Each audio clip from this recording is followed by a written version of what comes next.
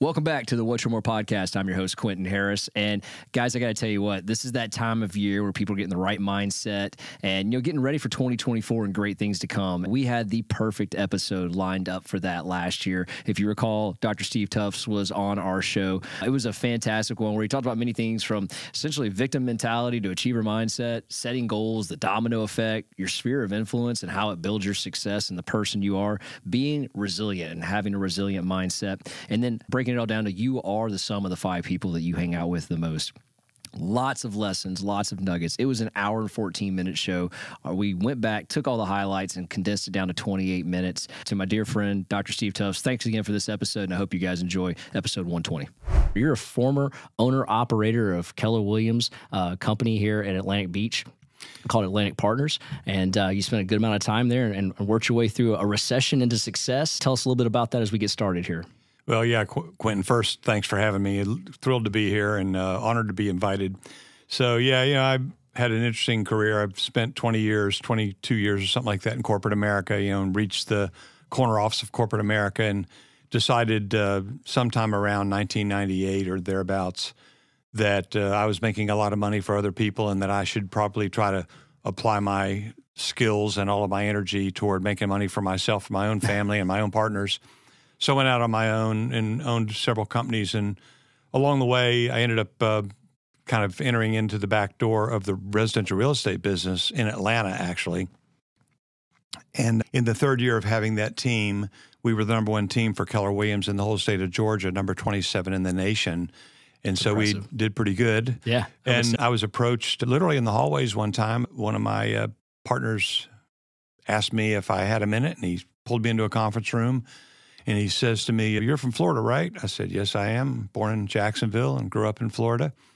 So he asked me if I'd be interested in opening some Keller Williams offices in North Florida. And of course I said, "Yeah, what do I have to do?"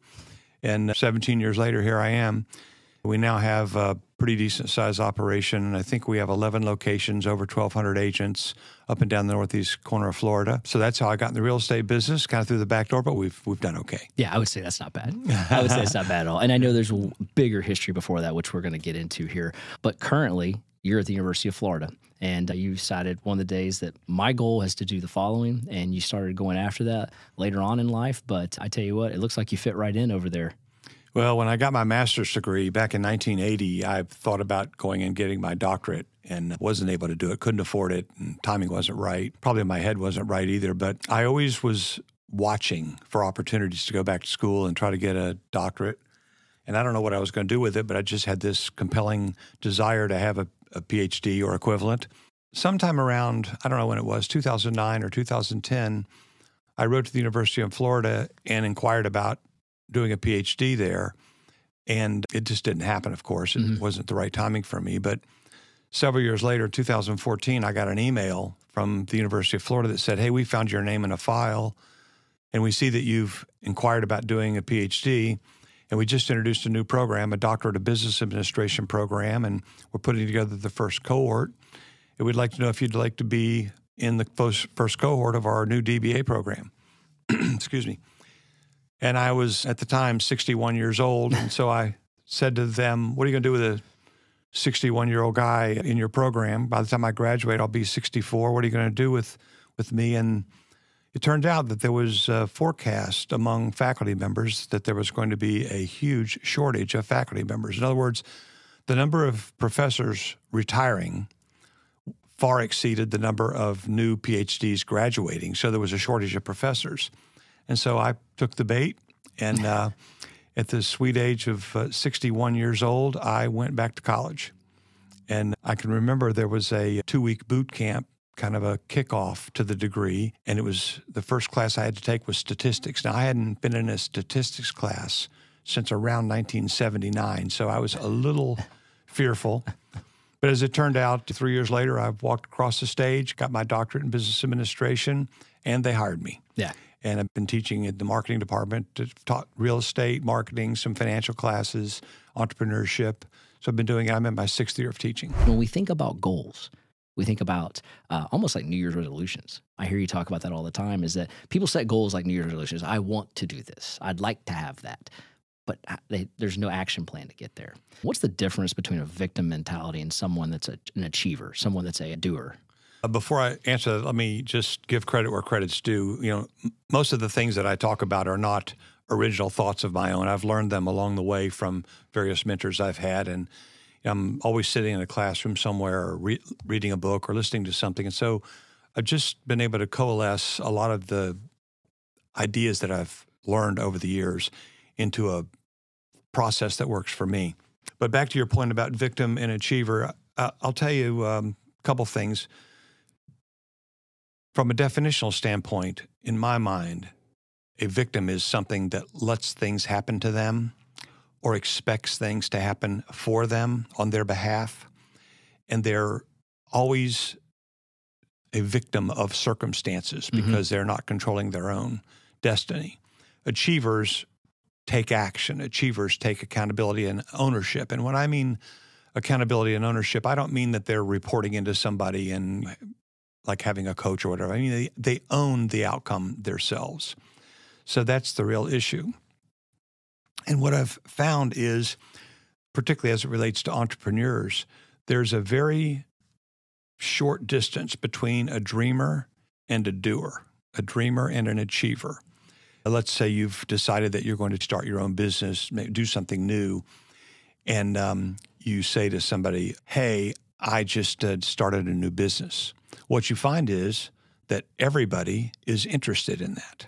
Correct. What's your business? What are you going to do? How'd you get the idea? Tell me more. Tell me more. Wow, that's so cool. You hear all this stuff. And that's the person you listen to. In that same group, there could be somebody standing in that group and they'll pipe up and say, I got an idea for a business, and nobody's interested. You're right. Nobody's interested.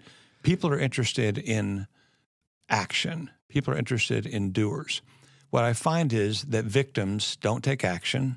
Victims wait for things to happen for them or on their behalf, almost like an entitlement mentality, like they're entitled to success and somebody has to give them success or give them opportunity, whereas achievers go out and find it. They seek it. They ask for it. They ask for help.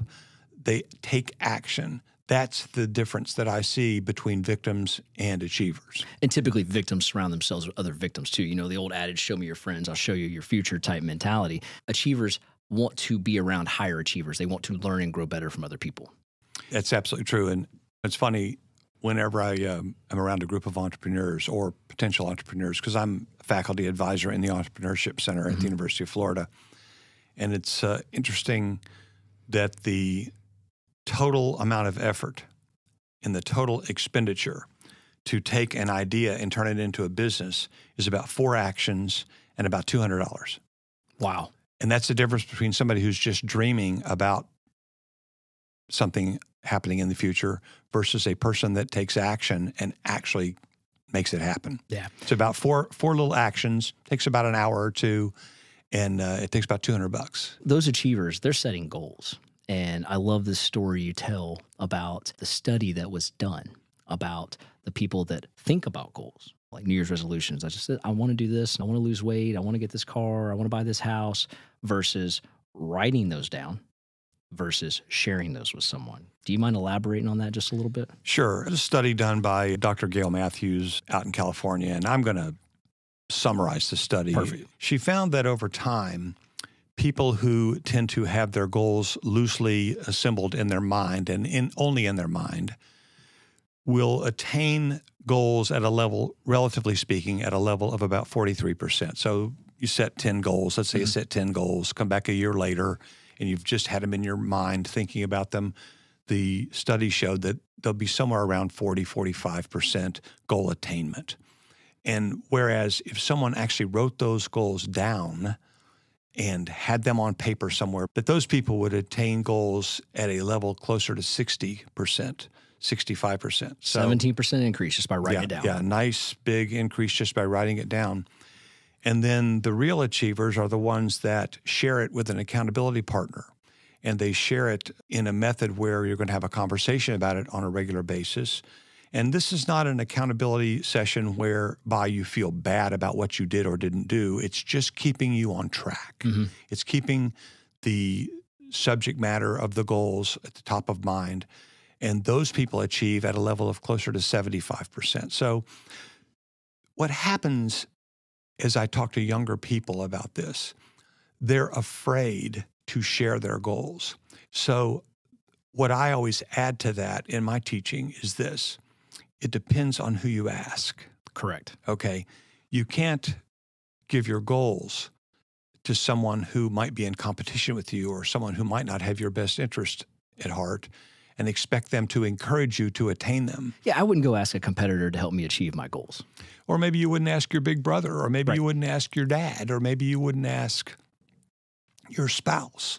Not that they wouldn't all have your best interests in mind, but sometimes they might be judgmental about what you're trying to achieve. The best advice in this category is to pick someone who will encourage you and help you. I've had several times where I've handed my goal sheets to people, even at my age and with what I'm trying to accomplish, and they read it and they go, oh, hey, right down here, goal number 4.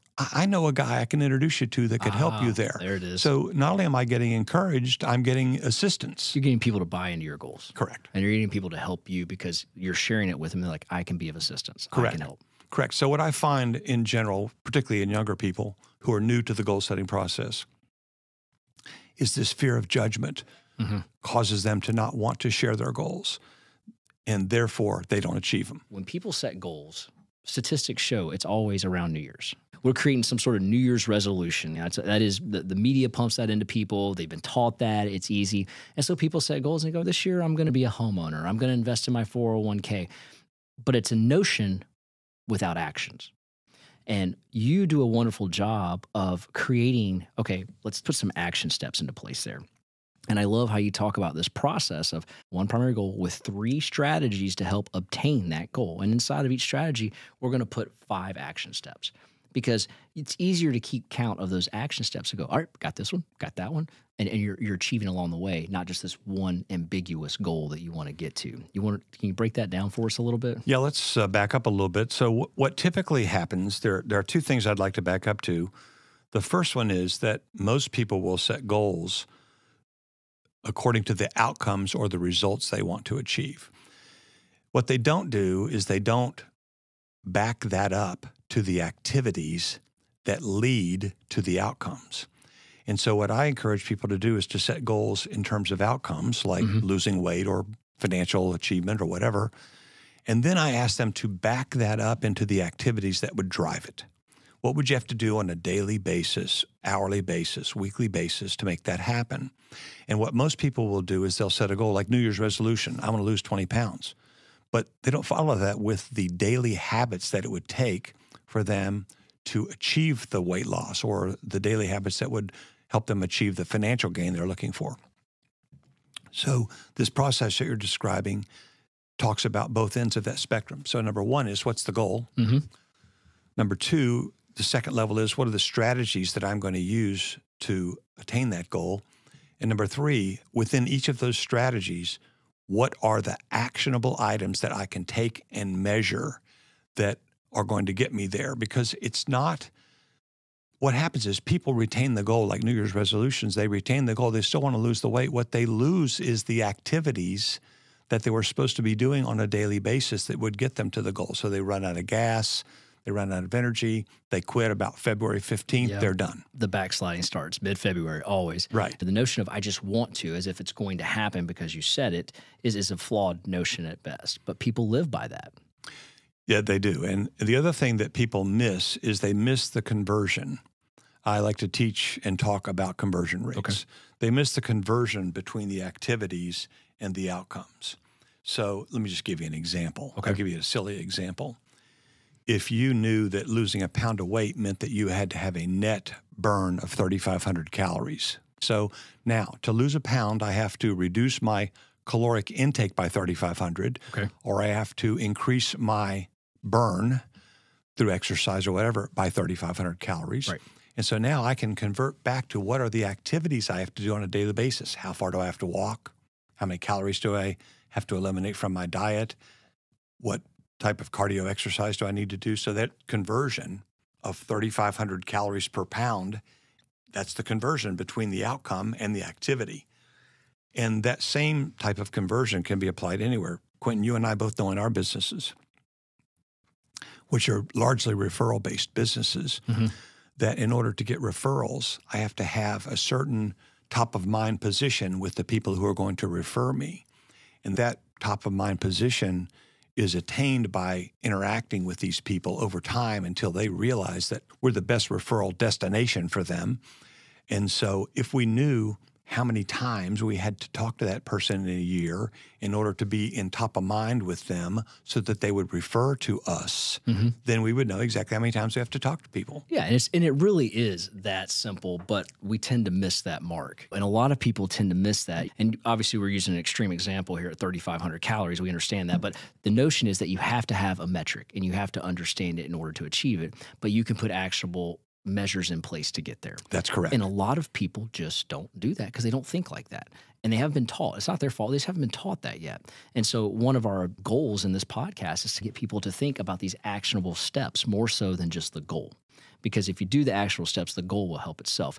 Now, there's something that you've brought up numerous times, and this kind of goes bringing it into the one thing, as we've heard many people inside of your organization talk about, mainly because this is Gary Keller's book that he wrote. But inside that, he says the domino effect. Correct. And will you speak to that for just a moment to our audience and let them know exactly what this is? This is one of my favorite analogies, by the way. So the domino effect is a visual in my mind that Gary Keller and Jay Papasan, who wrote the book, The One Thing, that they created out of research that they did. It's a wonderful visual. And the science on it is that a domino has the ability, as it topples, to topple a domino of 50% larger area or mass. This is scientifically proven. Correct. When you think about that as a visual, it means that if you have a small thing in front of you, but it has the ability to topple something 50% larger, then to the extent that you could line these dominoes up in a row so that something small could then topple something 50% larger, which in turn would topple something 50% larger, which in turn would topple 50% larger. And so the domino effect is taking a small action that's well calculated.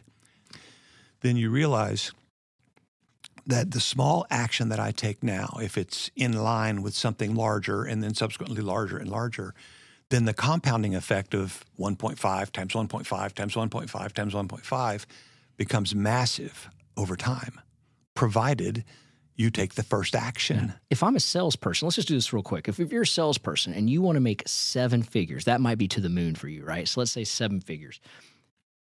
One actionable step is lead generating. If you can lead generate, that's all you got to focus. Your whole day is based around lead generating. It's interesting that we've actually seen that domino impact that result. So here's the way to think about that. Okay. If the domino, you got to remember, number one, they have to be close together or they don't topple into one another. Number two, they have to be in a line or they don't topple one another. And so if we use your analogy of lead generating as a salesperson, if you're spending your time hanging out with your buddies, that's not lead generation. Correct. If you're spending your time meeting new people, that's lead generation, and that has the ability to topple another domino. To make the dominoes really fall, you want to hang around with people that have influence. They have influence in circles where you don't have influence. That's a domino that has a compounding effect because it's not just you and one of your buddies. It's you and somebody in a completely different circle that can increase your network and thereby increasing your amount of potential referrals. Yeah, and so we think about influence. It's interesting, sphere of influence. I think today's world thinks a sphere of influence is, hey, if I can get this person to follow me online, or if this person befriends me online, and they've got 22,000 organic followers, I'm gaining influence. That's one way. But the most effective way is what you're describing right now, and that's sphere of influence. And sphere of influence is something that I think is just, it's a lost talking point that a lot of people are not aware of. And I'd love to take a minute to define that because you said that. So can you talk a little bit about sphere of influence and the importance of that? And actually the study you did on that, I thought was just absolutely incredible, that talks about doesn't matter how you look, doesn't matter what you say, that sphere of influence is the only thing that matters. Well, it was the subject of my doctoral dissertation, so thanks for giving me the lead in on that. There you go. First thing is, I'll say that although we talk about sphere of influence fairly freely in our world, in the practitioner world, you and I talk about sphere of influence like we talk about having a car out in the parking lot. It's all the time. Just part of what we do. Because it's so important. In academia, where they do this type of scholarly research, no one had really ever defined or researched sphere of influence. And so I published one of the first papers.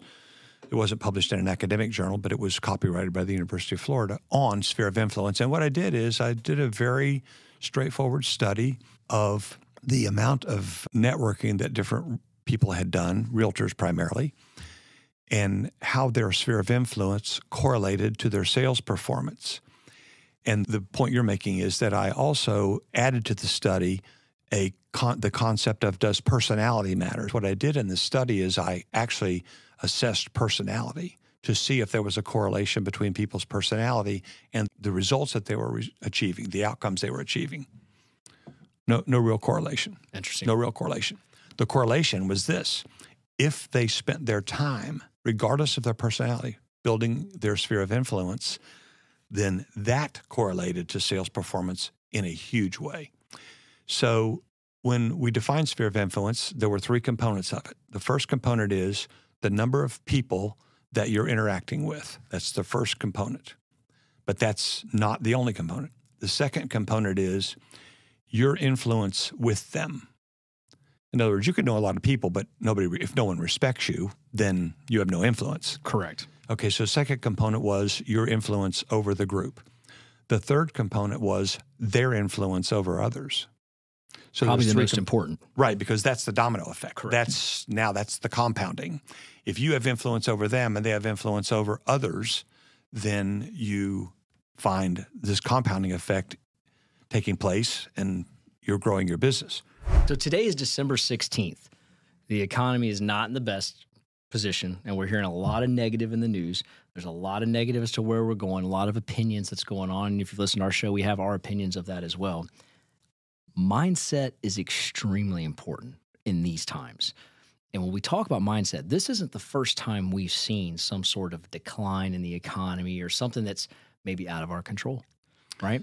And you've gone through some personal journeys with this, and you recently shared those with me. Do you mind sharing those with our listeners? Well, I don't know if I'm a magnet for distressed industries, but yes, I have had 4 rounds in my life of dealing with a distressed industry, starting in the 70s with something that happened with plastic pop bottles at a company I was with, and then continuing into the 80s when I worked in the oilfield services business, and the oilfield services business went into the toilet.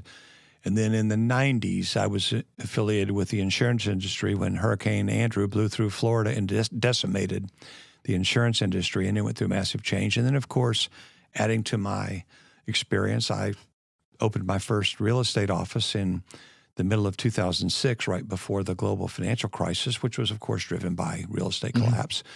And so I've been through 4 of them personally and survived all 4 of them.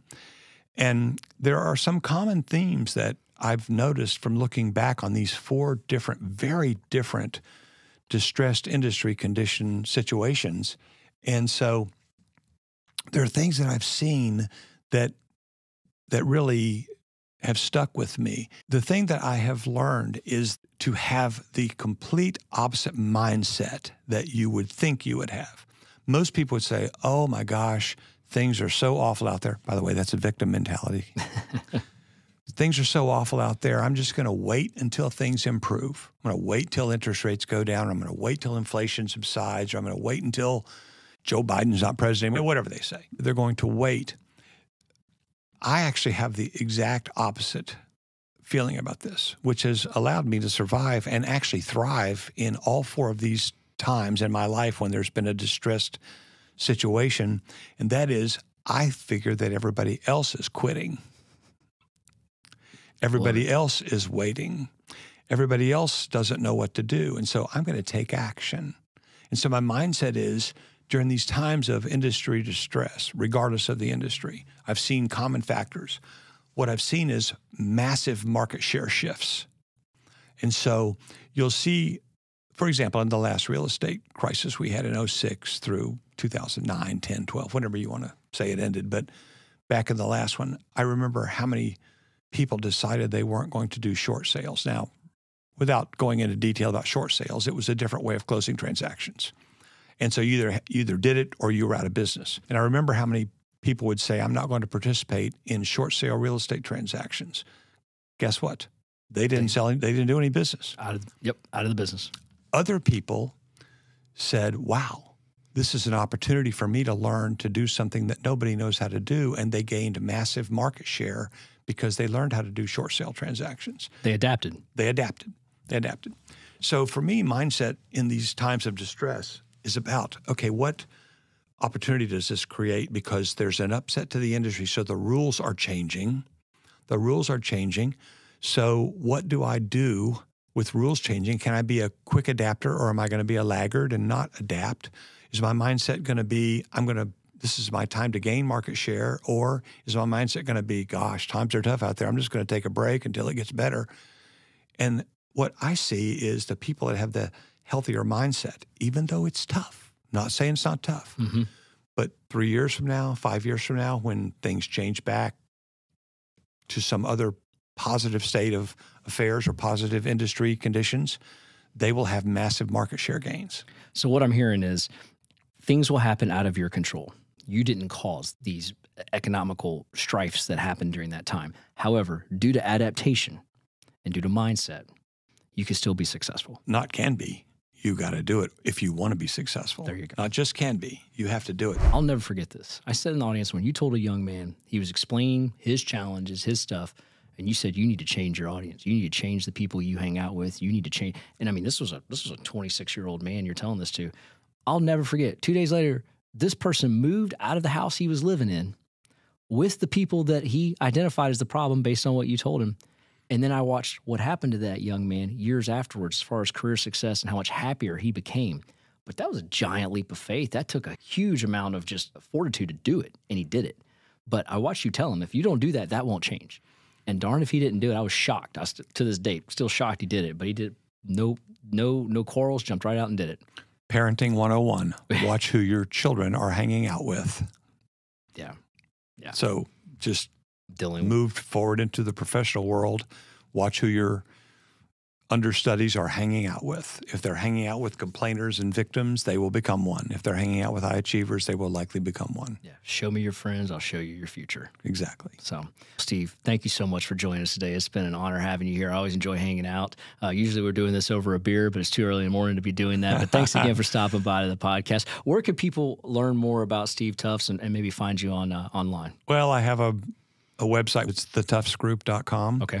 Just very straightforward, thetuftsgroup.com. They can read my bio, and I've got contact information there and links to all the businesses and all the things I'm involved in, where they can enroll as a marketing student at the University of Florida, and I'll find them there. How about that? I love it. I love it. Yeah. Hey, for our audience, if you like what you're hearing on the show, rate this podcast, please. Leave some comments at the bottom of the podcast and check us out if you want to see the graphs and some of the images we've talked about on our YouTube channel. Subscribe and also leave comments there for us as well. Steve, thanks again for being on the show. It was great having you today. Yeah, and I hope you'll indulge me if I can just say go Gators as we wrap this up. There you go. Yeah, Absolutely. Quentin, thanks for having me. It's been a pleasure. Thank you so much. Thank you, sir. Yeah. I got one more shot, I'm gonna make it. One more chance, I'm gonna take it. I meant it when I said it, now it's time for me to do it. I got one life to live, so I put my all into it, yeah.